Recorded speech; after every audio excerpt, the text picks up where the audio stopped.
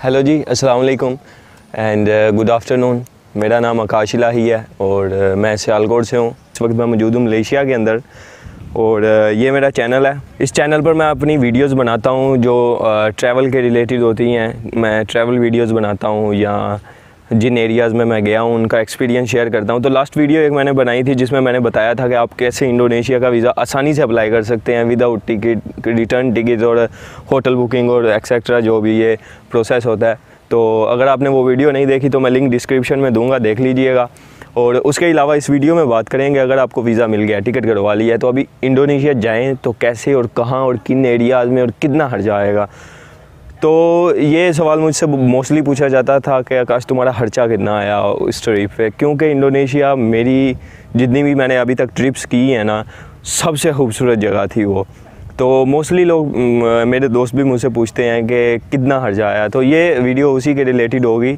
सबसे पहले अगर आपको वीज़ा मिल गया है और आप पाकिस्तान की किसी भी एयरपोर्ट से जा रहे होते हैं तो वहाँ जब आप बोर्डिंग के लिए जाते हैं ना तो आपसे शो मनी वो पूछते हैं।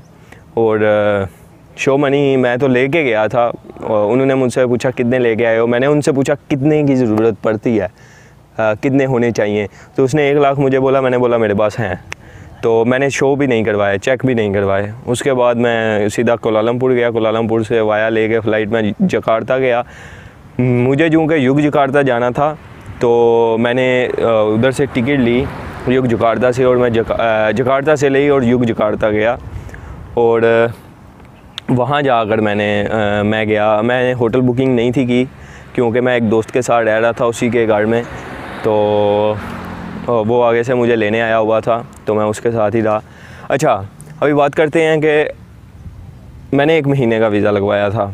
अभी डिपेंड आप पे करता है, 1 महीने का वीज़ा लगवा लें, रिटर्न टिकट उतने दिन की करवाएं जितने दिन में आप वापसी आना चाहते हैं। तो सबसे पहले बात करते हैं कि किन आइसलैंड्स पे जाना चाहिए और किन एरियाज़ में पहले जाना चाहिए। इंडोनेशिया की सबसे खूबसूरत जगह है एक बाली, जहाँ पर मोस्टली लोग जाते हैं और वहीं से होके वापस आ जाते हैं, क्योंकि वो सबसे मशहूर जगह है इंडोनेशिया की और वहाँ पर ही ज़्यादातर लोग जाते हैं। जब भी आप बाली अगर गए तो आपको कुछ अलग सी फीलिंग्स आएंगी यार। बाली कसम से सबसे खूबसूरत जगह है कि आप वहाँ जाते हो तो आपको कैसा लगता है आप अलग सी दुनिया में आ गए हो, क्योंकि वहाँ की कंस्ट्रक्शन, वहाँ का कल्चर, वहाँ के लोगों का रहन सहन कुछ इस तरह का है कि आपको कुछ अलग सी फीलिंग्स आना शुरू हो गई हैं, जैसे किसी पुराने ज़माने में आ गए। और इतनी साफ़ सुथरी एरियाज़, खूबसूरत बीचेस, माउंटेन्स, बहुत सारी जगहें हैं बाली में। तो बाली सबसे पहली बात सबसे खूबसूरत जगह है, ये दुनिया की खूबसूरत जगहों में से एक है। पर दूसरी बात क्या है, बाली इंडोनेशिया की सबसे महंगी तरीन जगह है। और जब मैं गया था तो मैंने जाते ही मैं योगजाकर्ता पहले गया था, मैं पहले दूसरे आइसलैंड पर घूम के लास्ट में बाली गया था। जिन जिन एरियाज़ में मैं गया था उन पर मैंने वीडियोस बनाई हैं, आप चेक कर लीजिएगा। नीचे मैं डिस्क्रिप्शन में उनकी लिंक्स दे दूँगा कि कहाँ कहाँ मैं गया। तो हुआ था ये कि मैंने जाने से पहले ही मेरे दोस्त का एक दोस्त था, वो वहाँ पर गाइड है, तो मैंने उससे कांटेक्ट किया हुआ था। मैं उसको डेली के 4,000 रुपये पाकिस्तानी दे रहा था, 4 या 5,000 बनते हैं। तो उसमें वो अपनी गाड़ी भी लेके आता था, मुझे होटल से लेके जहाँ भी जिन एरियाज़ में जाना होता था वो उसी को पता होता था। एक मेन्यू सा बनाया होता है उन्होंने, उसमें आप डिसाइड करते हैं आप क्या करना चाहते हैं आज के दिन। तो डेली का 4-5 हज़ार उसको देता था। और होटल्स बाली के अंदर बड़े सस्ते हैं यार, मतलब आप VVIP होटल में सिर्फ 1500-2000 में रह सकते हो। तो बहुत सस्ती जगह है इन 2 चीज़ों के हिसाब से। बाकी वहाँ पर खाना महंगा है, एंट्री टिकट सबसे ज़्यादा महंगी हैं बाली में। एंट्री टिकट्स के बारे में मेरा एक्सपीरियंस ऐसा था कि मेरा किसी और चीज़ में इतना खर्चा नहीं आया जितना एंट्री टिकट्स पे आया था। उसके अलावा बाली के अंदर मैं 4 दिन रहा था। जिन जिन एरियाज़ में मैं गया था वीडियोस बनाई हैं, लिंक डिस्क्रिप्शन में है, चेक करें वो वीडियोस, आपको अच्छी लगेंगी। तो आप भी उधर जाइएगा। अगर आपको गाइड लेना है तो मुझे बताइएगा, फेसबुक पे मैसेज कर लीजिएगा या इंस्टाग्राम पे, मैं आपको उसी गाइड का नंबर दे दूँगा। अच्छा गाइड था उसका, तो मैं आपको नंबर दे दूँगा, आप उससे कॉन्टैक्ट कर लीजिएगा।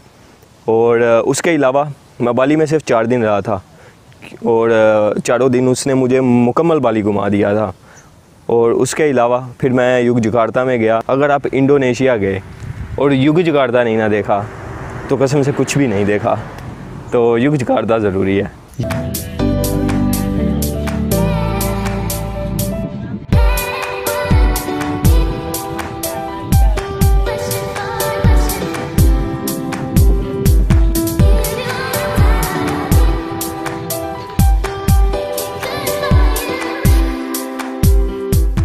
यार योग्यकार्ता ना कसम से प्यार हो गया इस मुझे शहर से। इसके अलावा योग्यकार्ता में आपको नेचर की ब्यूटी बहुत मिलेगी, आपको कुछ हिस्ट्री जो कई हज़ारों सालों पुराने मंदिर हैं, दुनिया का सबसे बड़ा बुद्धिस्ट मंदिर भी उधर ही है। ये सीढ़ियाँ देख रहे हैं, इनको चढ़ के ऊपर जाना है, पता नहीं कितनी है, मेरे ख्याल में 1000 से है ऊपर, तो है तो थोड़ा ऊपर पर जाना तो पड़ेगा, ऊपर ही देखने वाली चीज़ है।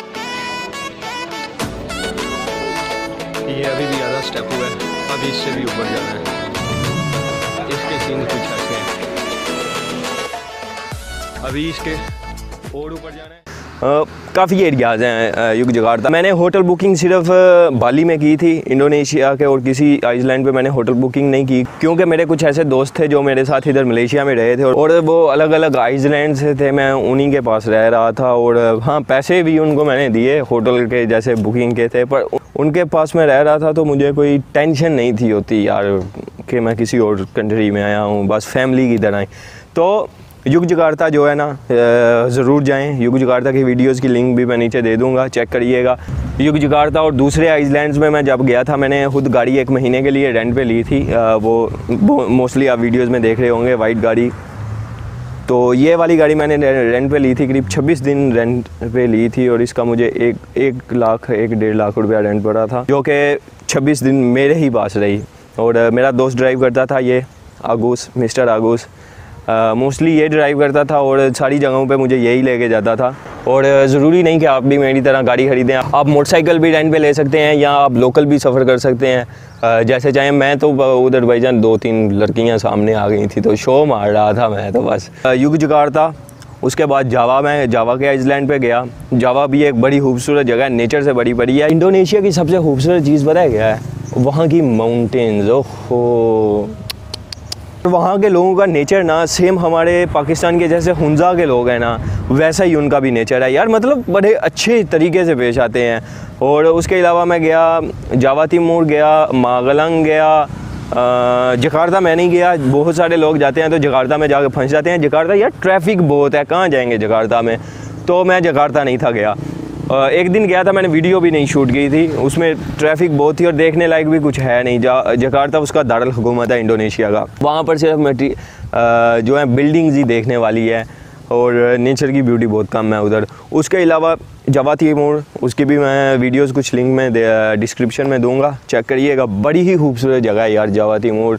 बाली के अंदर जब भी आप जाएंगे ना तो आप वहाँ पर 80% जो है ना हिंदू हैं, और सबसे ज़्यादा वहाँ देखने वाली चीज़ें मंदिर हैं जिनकी क्रिएटिविटी है, जिनको उन्होंने बड़े ढंग से बनाया हुआ है और कई हज़ार साल पुराने वो मंदिर हैं। जब आप जावा तिमूर में आते हैं वहाँ पर सबसे ज़्यादा मुसलमान हैं और वहाँ पर देखने वाली चीज़ें मस्जिद हैं जो कि बहुत ही खूबसूरत और पुरानी हैं, बहुत ही खूबसूरत तरीके से उनको बचाया हुआ है उन्होंने।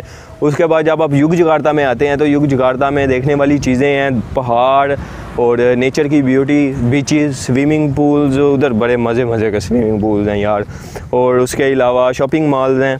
तो ये सारी चीज़ें जो है ना आप कर सकते हैं। अगर आपको किसी भी गाइड का नंबर चाहिए हो या उसके बारे में मालूमात चाहिए हो, या तो मुझे कमेंट करिएगा या मुझे फ़ेसबुक पे या इंस्टाग्राम पे मैसेज करिएगा, मैं आपको दे दूँगा उनमें उनके नंबर और कॉन्टैक्ट वगैरह। तो बस यही यार। और योग्यकार्ता और जो बाकी ये एरियाज़ है ना, इधर चीज़ें, महंगाई ये बहुत सस्ती हैं। मतलब जितना आप पाकिस्तान में खाने पे स्पेंड करते हैं, मतलब किसी भी वीआईपी रेस्टोरेंट में जाते हैं खाने, उसका 50% आप जो है ना इंडोनेशिया में स्पेंड करके खाना खा सकते हैं। मतलब मैं मोस्टली जब भी रेस्टोरेंट्स पे जाता था ना तो ज़्यादातर बिल बड़ा भी बनता था ना, तो एक आदमी का 200 रुपया 300 रुपया पाकिस्तानी, जो कि कई बार मैं हैरान भी हो जाता था यार, कमाते क्या हैं ये इतने सस्ते चीज़ें बेच के। तो योग्यकार्ता कोई महंगाई नहीं, वहाँ ये जितनी भी मैंने शर्ट्स खरीदी थी बड़ी सस्ती चीज़ें मिल जाती थी इधर, इसलिए मैं 2 बैग भर के जो है ना कर लेके आया था कपड़ों के।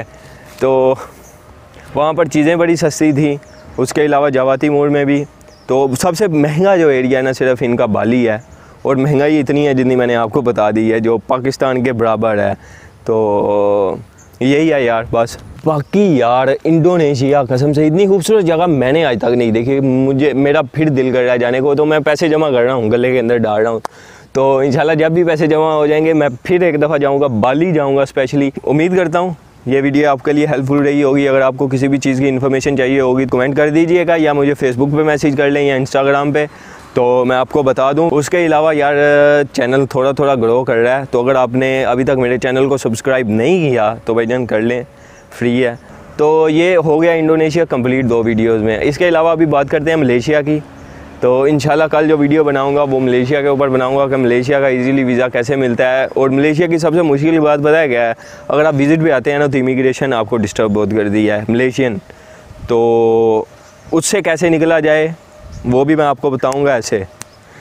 बाकी ये वीडियो यहीं तक थी। अगर वीडियो पसंद आए तो लाइक शेयर सब्सक्राइब